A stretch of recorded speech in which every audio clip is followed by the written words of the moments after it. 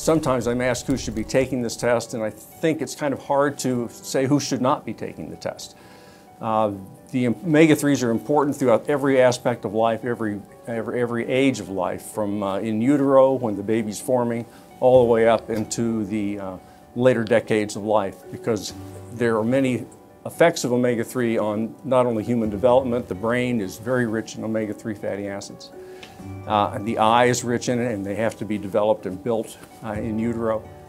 Children need higher omega-3 levels. There have been several studies looking at the effects of omega-3 on learning and attentiveness, and the omega-3s seem to help in that area as well.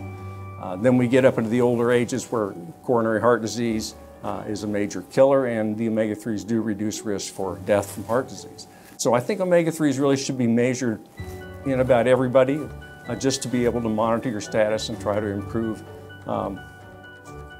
your levels so that you can maintain a lifetime of high omega-3.